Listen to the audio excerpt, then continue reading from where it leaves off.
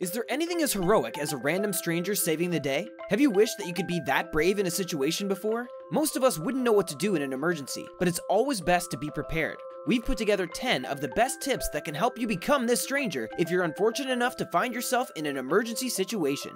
Even heroes need a day off from saving the world occasionally. Before we start, make sure to click subscribe so you can enjoy the Hub's videos during your time off. Concussion. It's one of those weird illnesses that can't really be properly broken down, so all we know of concussion is that it's something that can happen if you hit your head. For most people, it's just a case of resting, but for 5% of us, it can be far more serious. As a result, it's important to know what to do if you or someone nearby seems to be suffering from a concussion, so you can ensure they don't suffer any long-term effects. First of all, it's important to check for any spine injuries. Generally speaking, if you think someone has a concussion, you're supposed to elevate his or her head to stop fluid rushing there. But doing this with a spine injury can become fatal. Instead, leave them exactly where they are and call emergency services. If it's not as serious as this, and they've simply just hit their head quite hard, make sure they're comfortable and not exhibiting any of the following symptoms: loss of consciousness, a seizure, vomiting, or feeling confused. If they're not, send them home to get lots of rest. If they are, make sure they get seen to as soon as possible with a scan or a neurological test. Car brake failure. It's everybody's worst nightmare.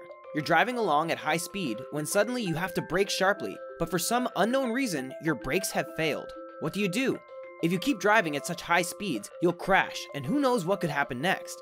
This one only applies if you're driving a manual car, so if you're driving automatic, you'll have to metaphorically hold still for a moment.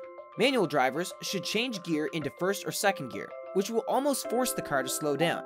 If you're driving automatic, you're better off forcing some brake fluid into the pedal. Keep pressing the brake pedal repeatedly, which will force some fluid down and should hopefully make the car slow down, if not stop entirely. If this hasn't worked after 3 or 4 pumps, use the handbrake. To ensure you don't skid rapidly, gently pull it up to increase the chance of a slow stop.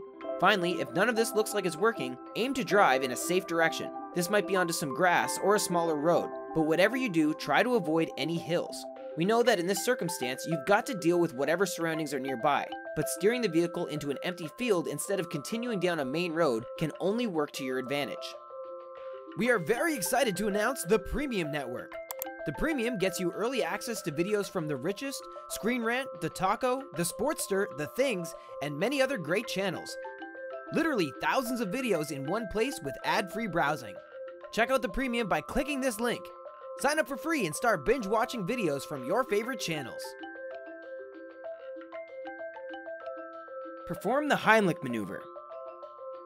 You'll have seen it in movies hundreds of times, but have you ever considered whether or not you would actually be able to perform the Heimlich maneuver if push came to shove?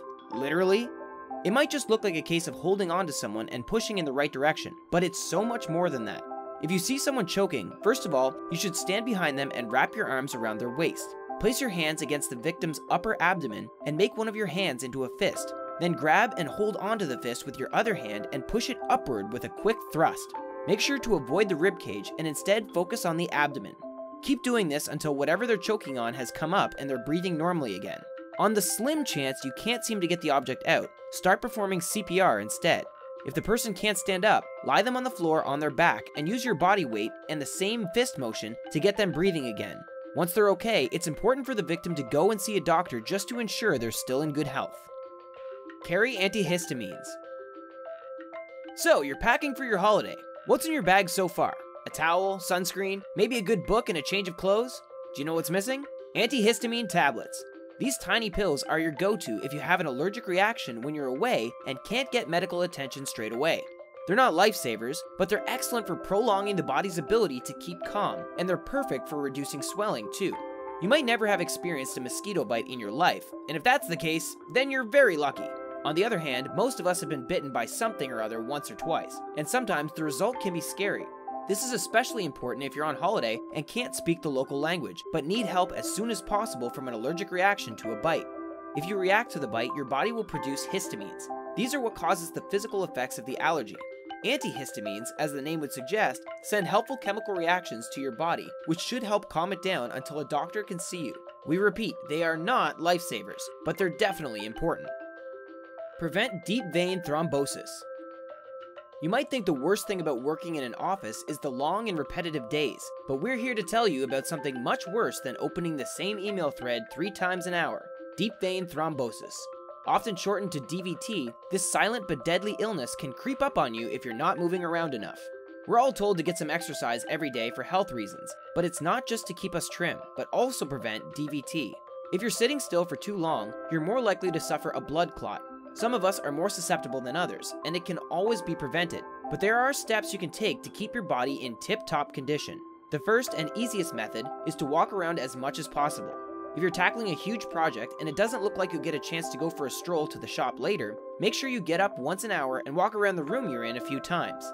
Even 5 minutes of movement is enough to keep the blood pumping around your body, and it could end up saving your life. Look out for red eyes.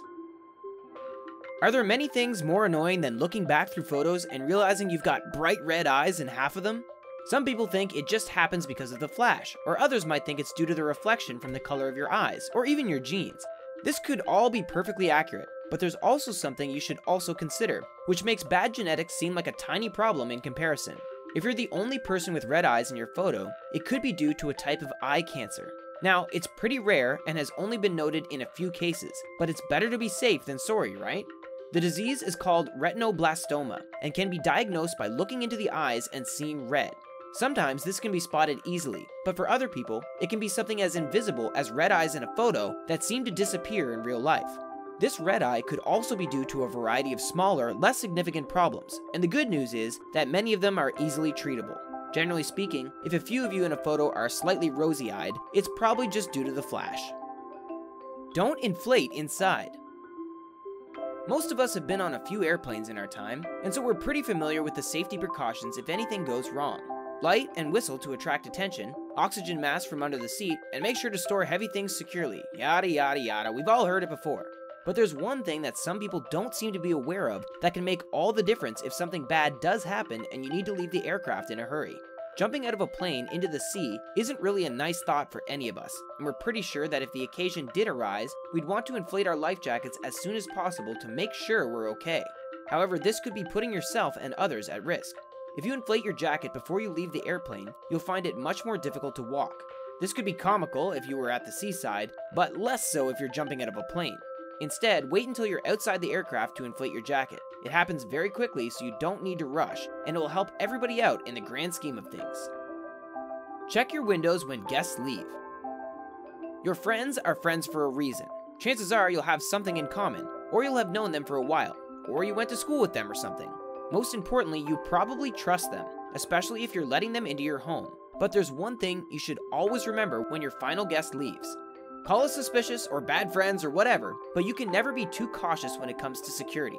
When your friends have left for the evening, double check your doors and windows are locked. Maybe one was left open by accident after a hot afternoon, but you probably don't want it left open overnight unless you live in a secure neighborhood. This is even more important if you've had guests over that you don't know too well, maybe a friend of a friend. We presume that most people come to the house with good intentions, but if someone knowingly leaves a window open, you can never be sure if they're planning on returning after hours or not. Sure, perhaps if you live on the 10th floor of a block of flats, you don't have to take the same precaution, but it's always better to be safe than sorry so you don't find yourself in front of an unwelcome visitor at 3 a.m. Save energy in an emergency. There are 2 important things you should do if you find yourself in an emergency situation with no access to food or water. Your main priority is to conserve your energy because you don't know when you'll be able to recharge. So, with this in mind, you want to allow your body to stay as relaxed as possible so you can use as little precious energy as possible. The first thing to try and do? Breathe through your nose. Believe it or not, you save a lot of energy simply through not breathing through your mouth. You might have to focus on this one at first, but it's really helpful when it comes to allowing your body to continue at its peak for longer. This also helps when it comes to calming down, because we imagine in this scenario it could be easy to panic.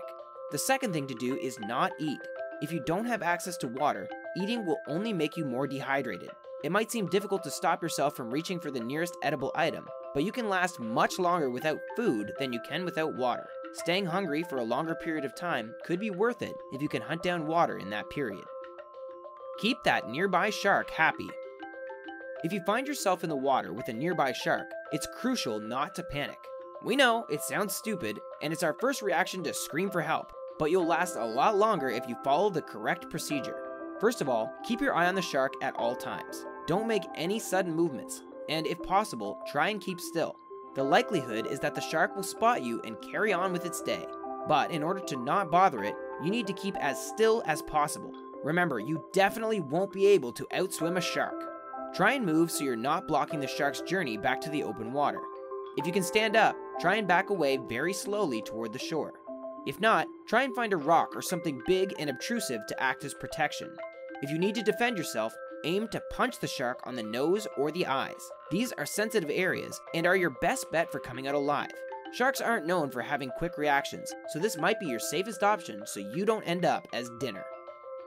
After watching this video, you're more than prepared for any number of emergency situations. We hope that they don't happen to you, of course, but at least we can sleep easy knowing you do know what to do.